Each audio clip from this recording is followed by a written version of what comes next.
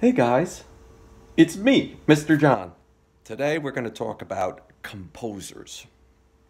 One of my favorite composers, Wolfgang Amadeus Mozart. Can you guys say that? Wolfgang Amadeus Mozart. He was a very famous composer in his time, and he loved to play the piano. He loved to play the piano so much that after he read his books, he would practice the piano. One day, while he was trying to write a song, he said, "Now let me see, what should I write about?" And then he saw a little mouse run across the floor. Ming-a-ning-a-ning-a-ning. And his cat, Figaro, chased it.